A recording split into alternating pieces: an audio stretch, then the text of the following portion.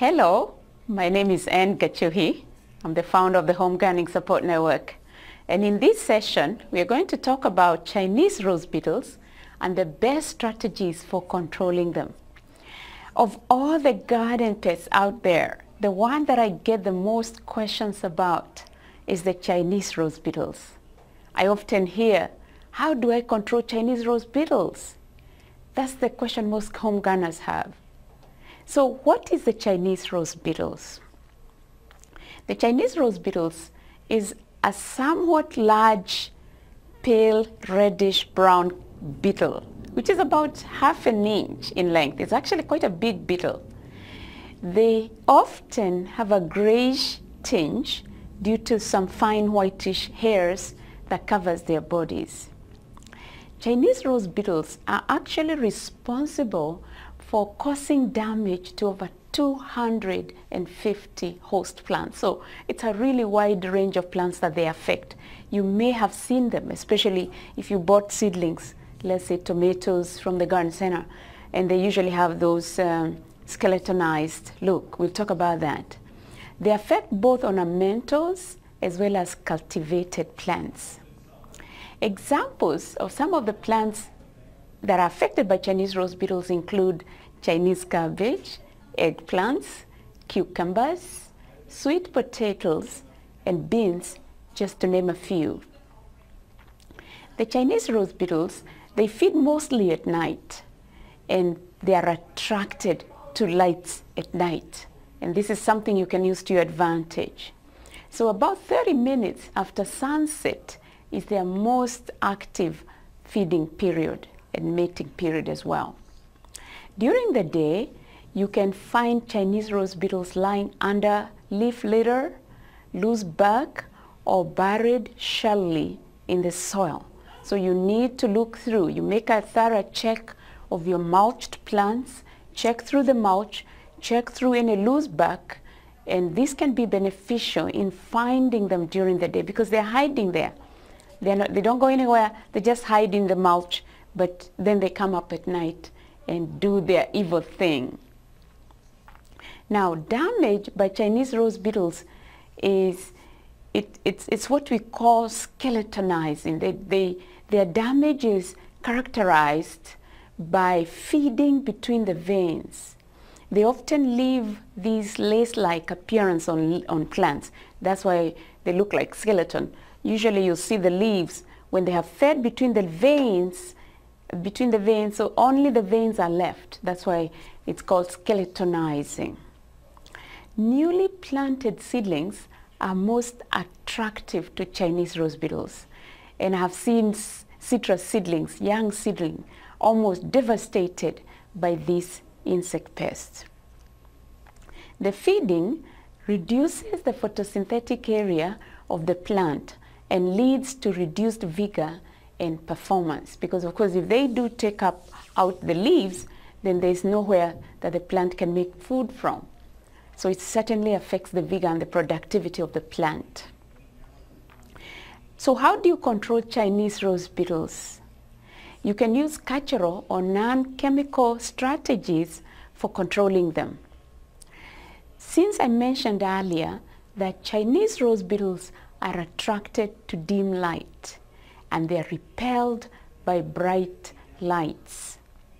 Place lights in locations that the rose beetles are found. So if you buy these lights, which you can find in most garden centers, you can place them to where the beetles are found. Their dots are attracted to the lights, and this deters their feeding.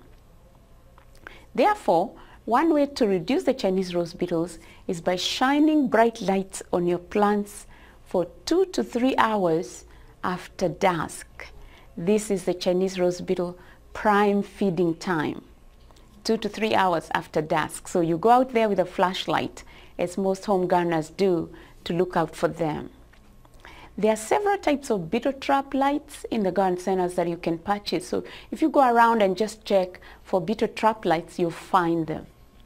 Like I mentioned, most people go out after dusk with a flashlight and hand pick these Chinese rose beetles and then drop them into a bucket of soapy water which prevents them from recovering.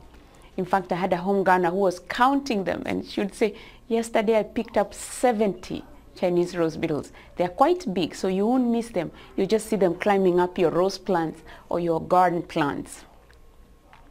You can also build a protective barrier around young fruit seedlings or young transplants using a wire cage lined with a shade cloth to deter feeding. Like in the instance where I mentioned that there was this home gardener who had planted newly planted prime citrus seedlings, and they were all skeletonized. The leaves were getting devastated. So if you have something like that you want to protect, you can put this shade cloth over and just for a short while until the plants are big enough. So this will protect the young fruit trees until they are large enough to survive the rose beetle attacks. You can also try using rose beetle traps. This is likely to work better for home gardeners than for areas with heavy infestations. And these are constructed in a way that they have a light at the top and a bowl with water. And when the Chinese rose beetles rise up the trap, they fall into the bowl of water. So these again are available at the garden center. So normally you place these where the Chinese rose beetles are actually affecting the plants. For instance, like I mentioned, my home gardener who has roses, you can place them next to your rose plants so that they get to climb up there where they are attracted to the lights, and then they fall into the bowl of soapy water. You need to put the Chinese rose beetle trap near the plants you want to protect. Like I mentioned, that's very important. And I've actually seen it work. I have a home gardener who had wonderful citrus, and he placed these lights across all his citrus seedlings, and it really worked. Now, if you need to use chemical control, this is a little bit tricky. It's been tried, but there's sometimes it works. You could try probably the use of neem products, you know, like azadirachtin products. Those are neem derived. That's the active ingredient in neem. And if you're dealing with ornamentals, you may try and see if that's going to work. Also, a systemic insecticide such as imidacloprid, such as Bayer advanced garden products, on ornamentals that is taken through the plant might again work. And lastly, you could try things like Merit for landscapes or Marathon for greenhouses. A word of caution though, you need to read the label instruction anytime you have to use chemicals. And of course, for a home gardener, using chemicals is a last resort.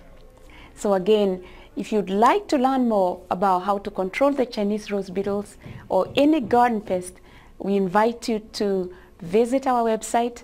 The Home Gardening Support Network is www.homegardeningsupportnetwork.com. My name is Anne Gachuhi. I'll be happy to help you. Again, I look forward to seeing you in another gardening session, and hopefully this has been helpful in giving you some tips on how to control your Chinese rose beetles. Thank you.